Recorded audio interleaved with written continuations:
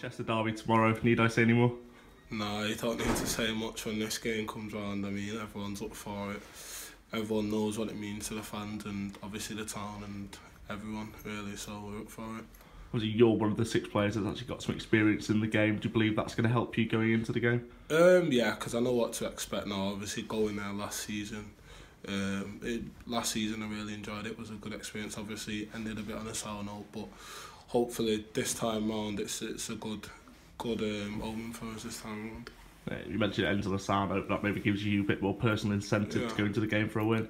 Yeah, definitely. I mean, I've been up for this ever since obviously we found out the dates and that, and it's just a massive game, you know, like any other derby really. But like you say, this is no other derby. It's special to the fans and it's special in this area. Obviously, England and Wales. So, you know, tomorrow we're out there to win.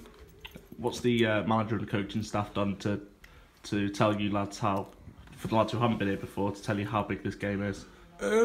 Nothing much really. I think because everyone knows it's a derby anyway, naturally you're going to be up for it. And as a group, the camp is happy, everyone's happy, and I think we're raring to go. And obviously we've got the challenge of getting the 3 points to get on joint goal top in the table. So, you know, that's a massive thing for us. So the main thing for us, obviously, derby aside, we've got to go out there and win.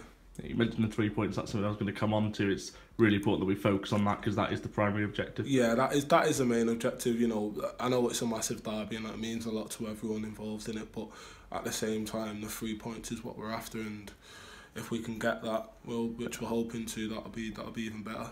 Yeah, is that also another incentive that since Chester FC reformed and came back into this league, we've never won away there. That's something we want to change. I never knew that, but yeah, obviously that's something we want to change now tomorrow, and hopefully we do that and we go there and express ourselves and, you know, show everyone what we're about. Cheers.